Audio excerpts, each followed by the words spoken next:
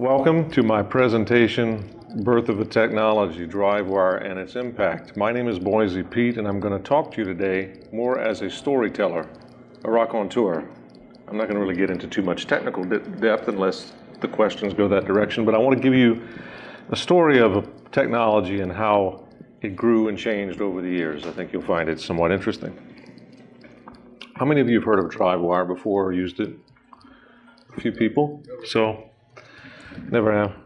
So obviously the first question is, what is DriveWire? And to set that answer up, I'm going to show you this picture here. This is a Coco 3 sitting on a desk with a, not a multi-pack, but a similar type of technology. And on the right is the floppy drive. We all know what 5 1/4 inch floppy drives are. So the floppy drive is pretty much, it's available as a product you can find on eBay, but finding floppy disks, even 10, 15 years ago, was starting to get hard. Now it's getting really, really difficult. It's a legacy technology, you know, and so we knew it was eventually going to fall off the wayside. So DriveWire eliminates the floppy drive by taking a color computer, a cable, serial cable, and a modern computer. I have an iMac here, but this could easily be PC, Linux box, or even a Raspberry Pi. And it takes the floppy disk out of the equation, and it makes the PC or the Mac or the Raspberry Pi the server that serves up disk sectors to the Coco. So you get away from using the physical floppy drive and you replace it with literally the hard drive on the modern computer. So DriveWire is both a protocol and a product. And of course, bits just travel along the wire. That's basically what you're doing. You're just changing the medium. So when you look at what DriveWire does, the benefits it brings, obviously it does away with the dependence on the floppy, which is a good thing because floppies were going away at the time. The performance is pretty much on par with the floppy, not, in some cases, not quite as good, but when you average things out, it's not too bad. The big thing about DriveWire was that it was a very minimum investment. Floppy drives back in the 80s and even the 90s were not too cheap. They were getting cheaper, but you know, it cost a lot of money. So you literally could just put, you know, $10, $15 together for a cable, load some software, and you were ready to go as long as you had a computer on the other end to service the server. And of course, the disk images, which is the raw representation of the floppy disk, was on the server for easy access. You could email disk images, archive them, very, very easy. So let's talk about how this all got started. I'm going to use a title from my favorite Emerson, Lake and Palmer song, From the Beginning. You guys like that group? It's an awesome song, by the way. So I think the story of DriveWire is best told using a timeline to show kind of the important milestones. And this is broken down into 11 events, probably a few more that I could have added. But over the span of 27 years, it all started in 1995 at a Coco Fest in Chicago. This is an ad for a product called HS Link. And if any of you Coco guys might remember this, it was pretty obscure. There was a gentleman by the name of Chris Decker who exhibited at Coco Fest back in the mid-90s. Maybe, Brian, you remember Chris? Yeah. And he had this product. I remember it sitting on the table. It was a X86, maybe a 386 at the time, running, it wasn't running any particular special software, maybe just a terminal program. But what was really impressive is that he was connecting the Coco 3, running OS 9 Level 2 at the time, over the bitbanger port, which is the 4-pin serial port on the back of the Coco, and running at baud rates of 38.4 and 57.6 kilobits per second. And that was pretty amazing because, well, I thought at the time, you know, everybody said, oh, the bitbanger port on the Coco can only go 300 baud reliably and all this kind of jazz. Well, that's true to a certain degree, but I was intrigued by the fact that he could get those kind of speeds, and only as I started looking into it later, I realized how it was doing it. But anyway, this is where the idea for DriveWire for me began, is you know, how can I take advantage of this seemingly slow port and make it faster and use it as some type of a transport mechanism for data. Then about 5 years later, actually 7 years later, in 2002, I signed an agreement with Joe Shenta from Kenton Electronics. He developed a hard drive interface for the Coco, a SCSI interface, to transfer the ownership of a product called RGB-DOS, which was a disk operating system for the Coco 3 and Coco 2 and Coco 1, to me, so we made an agreement. And it turns out that even before I had envisioned DriveWire, this transaction would be serendipitous and would come back later to be a really good decision. So I renamed RGB-DOS to HDB-DOS, which stood for Hard Drive Basic, and began to enhance it. But at the time, it only talked to SCSI drives. I think later, with Cloud9's help, I brought it over to work with IDE drives on the Coco as well. Now we come to 2003. So now it's 8 years since I saw the HS Link demo at the Chicago Coco Fest, at Chris Decker's table. And you may be familiar with the quote, necessity is the mother of invention. That actually comes from this quote by Plato in one of his Aesop's fables. Our need will be the real creator. And that's kind of where DriveWire came in, is that I needed something to solve a particular problem, and from that eventually became a product. And I find that a lot of products become products out of needs to solve one person's need, but then when you realize other people have that same problem, their needs turn into opportunities for you. At the time in 2003, I was working, traveling a lot back and forth to Boston, Massachusetts from a home in Louisiana, and was working with Cloud9, Mark back at the table. And I was bringing my Coco back and forth with me, but I didn't want to carry a floppy drive in my luggage because it would have gotten banged up by the airline, obviously. Floppy drives are just very sensitive, head movements and stuff, misalignments could be also problematic. So I began to think about a way to engineer a solution that I could use at the time, my G4 PowerBook, right, which I was toting for work, to the particular work I was doing, excuse me, instead of a floppy drive. I happen to be staying in this cottage here called Georgie's Cottage out in Sudbury, Massachusetts, also known as Wilbur's Cabin. And it was in that little cottage at that red door that I started working on DriveWire. I worked on it all in the summer of 2003, prototyped the server running on the Mac at the time, wrote the code in 6809 assembly on the Coco, and eventually got a semblance of a product, but I wasn't quite ready to sell it. So about a year later, or early in 2004, I'd say not a year, but maybe 9 months, 8 months in, I decided to market this because at the time, Mark and I were working together, and I said, hey, Mark, try this idea out. He liked it. We started putting a package together, and we called it DriveWire 2.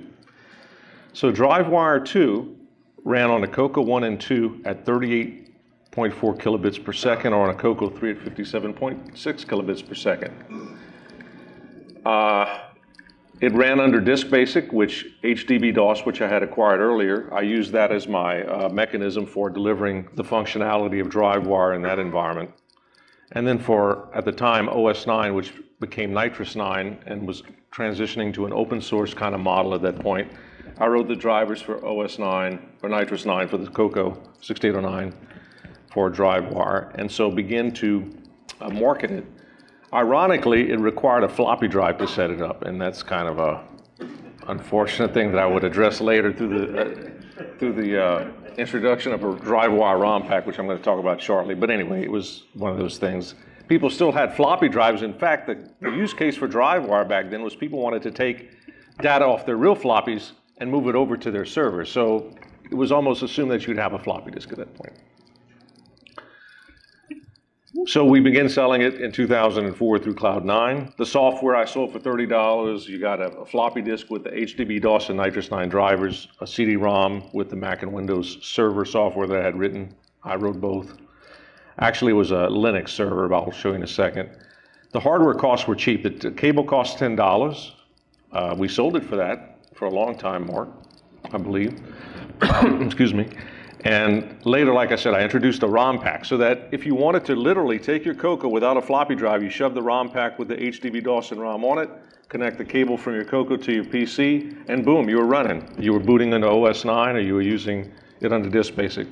And if you were using even a PC back in 2004, unless it was a stationary desktop, if it was a notebook, you probably needed a USB to serial cable.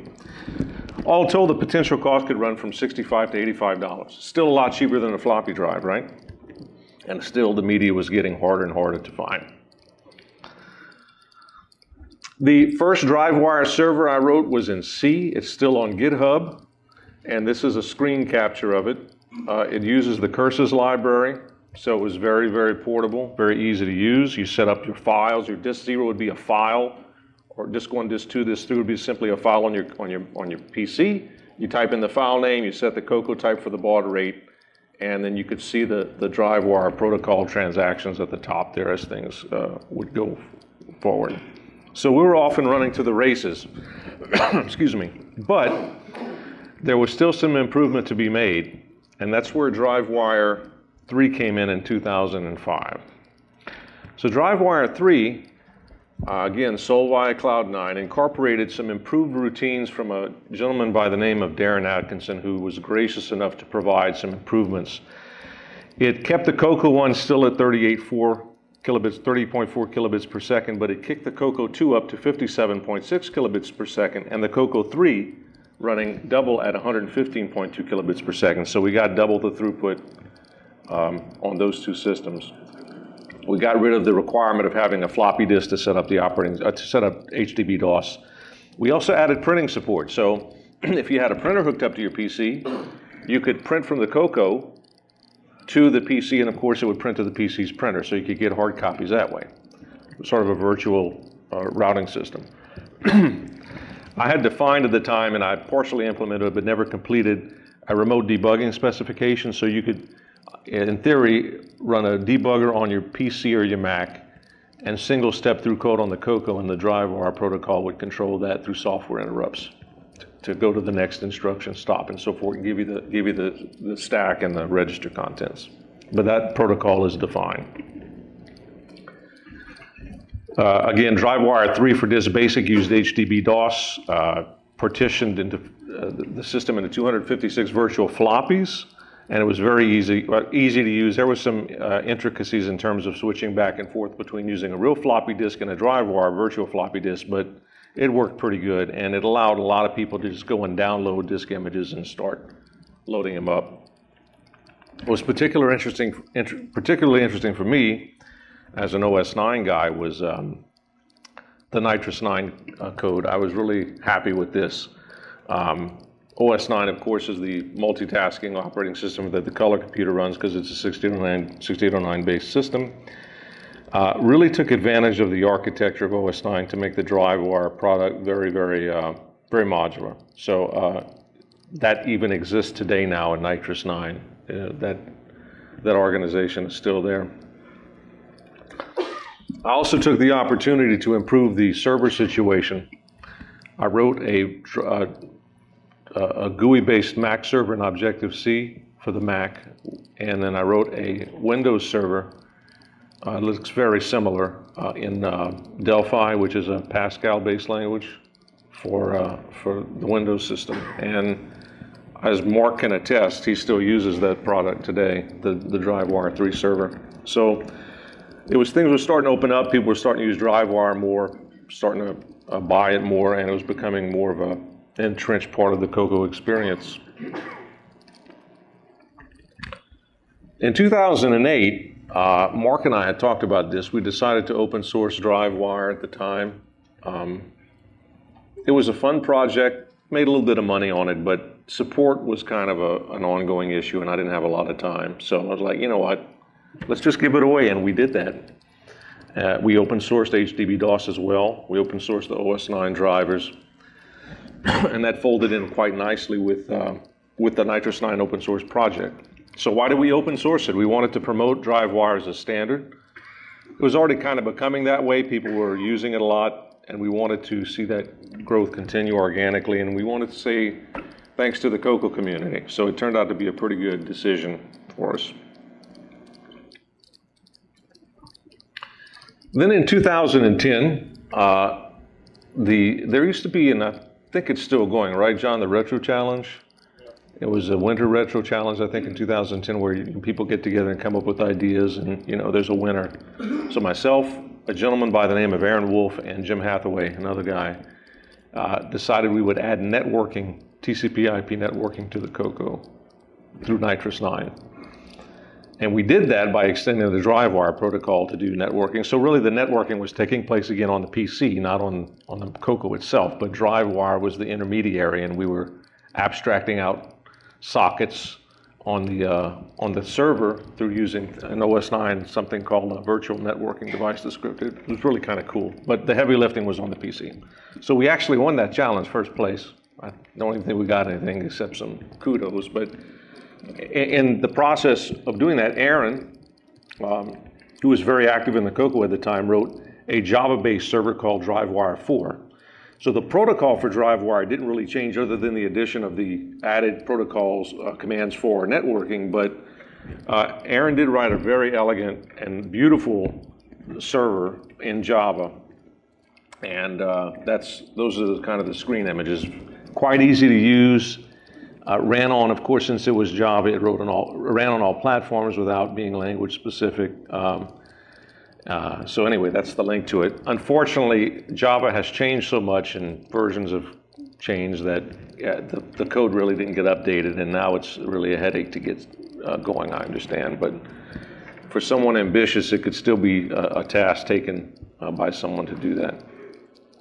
So DriveWire 4 comes in 2010.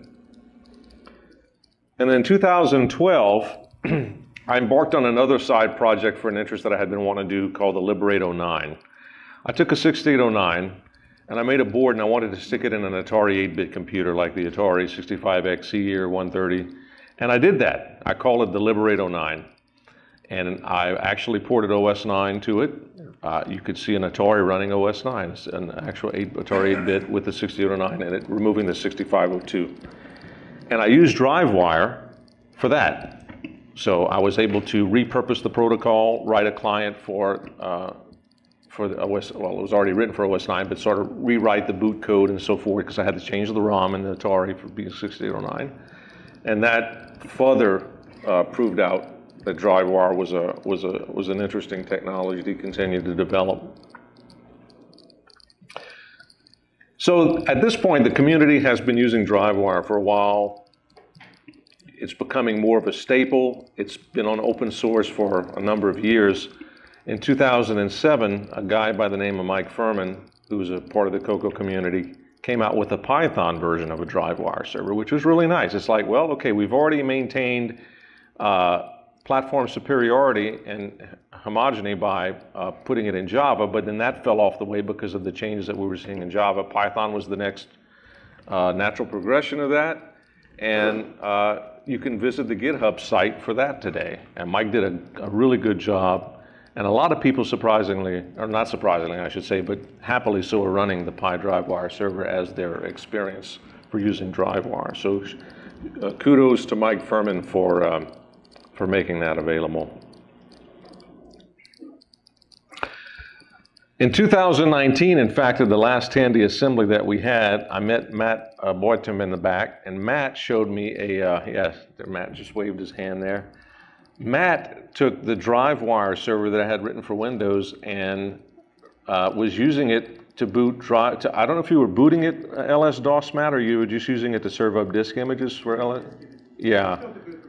Yeah, still booting from floppy, but I was really impressed with that because what baud rate did you have to set that to? I think 19.2, which is the highest baud that the Model 134 So remember, the COCO 2 or the COCO 1, the lowest baud was 38.4 kilobits. So Matt went in the code and I guess found the offset and tickled it and got the baud rate, even though it still said 38.4 and it had an image of a COCO. It was pretty impressive. So I was very happy that he did that.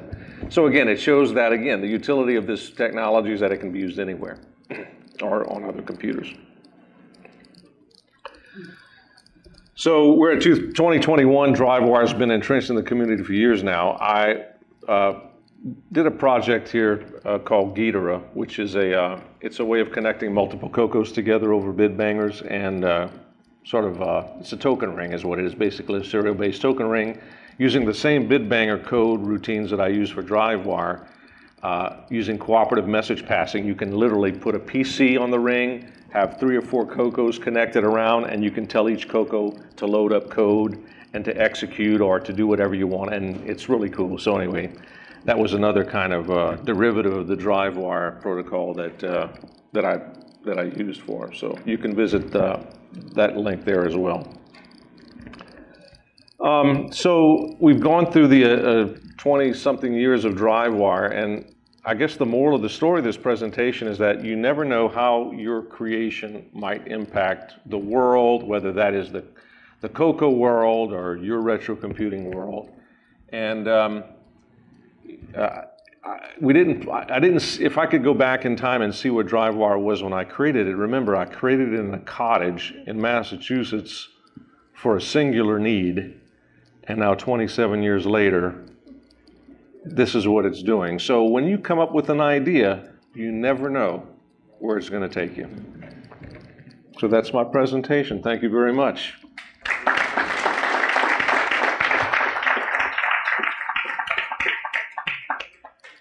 Any questions? Okay, so when DriveWire was introduced, there were people using disk images mostly for, at that time, I guess, the Vavasor emulators. I don't even know if there were any other emulators of merit at that point, but mostly for emulators. Now, DriveWire is not the only game in town. There's a technology, specifically the COCO STC. The Dragon MMC is a similar thing. There's a couple other technologies out there for serving, for replacing floppy disks with STC cards or whatever. But they're based around disk images. And in the community, at least, well, I don't know about the latest ones, but the disk images that have existed the longest, they were created so people could run stuff on DriveWire. Do you have any opinion or influence or insight about this culture of disk images that DriveWire has shepherded or something? Yeah, exactly. Like, in what way? Like, do I think DriveWire is responsible for that? No, I mean, did DriveWire create the culture of disk images? Did it somehow contribute to how they're created? So, for example, COCO STC can support different disk images, including ones that are very precise and can replicate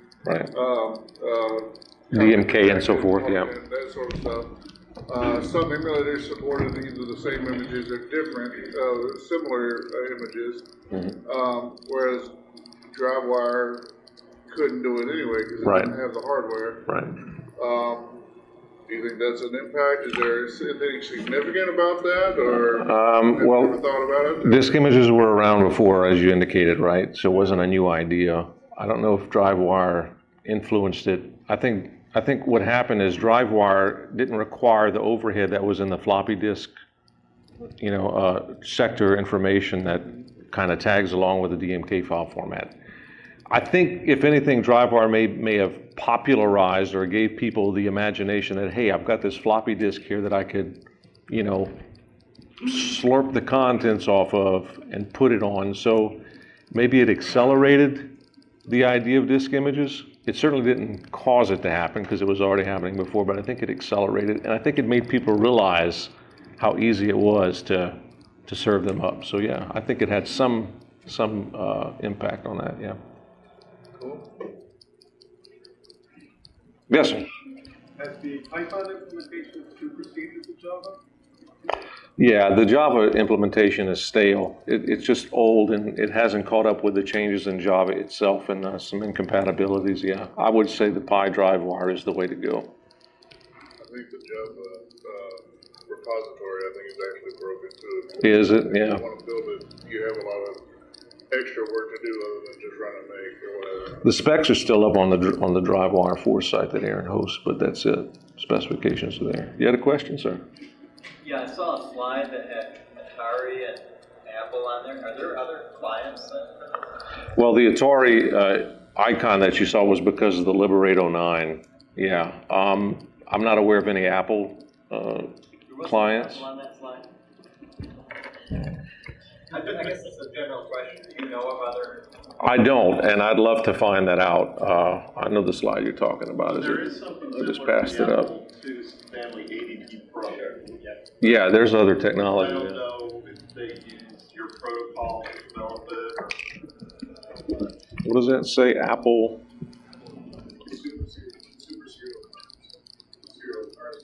Yeah, this is something Aaron put in the DriveWire for. I really don't know. I haven't really never noticed it up to this point. Yeah. It's also supporting on the FPGA, which has its own serial port that's not a bit banger port. So that's another thing I forgot to mention too. And of course, simulators support DriveWire. So, yes, sir. Could you comment on the performance delta between a real floppy and, say, the Coco 3 at 115? I had a slide that I took out because I thought it was too technical for the talk, and I should have left it in there, that showed some benchmarks in the graph. So, formatting a disk was much quicker because obviously it's a two-pass process with the real floppy disk. The backup was slower, like if you backed up, that was kind of one of the ways to benchmark it, right? If you did a backup from 0 to 1, it was a little slower. Loading up programs were slower, but you know, you kind of gained a little bit of benefit because you didn't have to have the physical head seeking. You could just go ask for a sector and it was there. At 115.2, it got a little better. It wasn't a total 100% increase or decrease in time because there's still some overhead. And another thing I forgot to mention is that Darren Atkinson actually came out with some bit banging routines that brought the bit banger up to 230.4 kilobits per second, which is twice 115.2, but those were somewhat unreliable and it required a special modification of the DriveWire cable using the CD line on the 4-bit port of the bit banger. I never used it. I just preferred to use the 115 and felt it was more stable. But what's interesting is that things like the FPGA can run much faster. So you're not limited technically to the serial ports to 115.2. You can go as fast as any serial port can go. Mark has even designed some hardware that uses the DriveWire protocol to talk between devices on a bus. So it's, you know, there's the protocol which defines the bytes and the transfer mechanism. So, but anyway, back to your question about floppy disks, a little bit slower, but you didn't have to have a floppy drive. You didn't have to have the cost of having a controller. You know, you could homebrew this thing pretty easily, and that was the big attractiveness of it, I think. So you sacrificed a little bit of speed for that. Yes, sir. So, did you, while you were visiting that cottage in Massachusetts, did you achieve the dream of not bringing one of your floppy drives? I did, yeah. It took a little bit of time, but I did. And what I was doing is I had gotten it working pretty early on, but to really productize things at Cloud9, we wanted to write a manual, we wanted to test it out, we wanted to make sure that, you know, it worked. And even, you know, I'm pretty good at 6809 assembly language, but Darren's routines that came out in DriveWire 3 were just doing even more clever stuff than I was. And so there were a couple of things that would, you know, a couple of times that you get these weird timing issues where it would time out with the DriveWire 2 product even, that I'll admit, I just didn't think about doing it the way Darren did. And Darren's code shrunk it up and tightened it up. So yeah, I got it, I achieved the dream at the place. So the other question I had was, when I first heard you use DriveWire, it was a cassette. Yeah. That was something you didn't mention. When did that? That came in DriveWire 3. That's part of, by the way, DriveWire is all open source. It's on part of the Toolshed project, which is on SourceForge.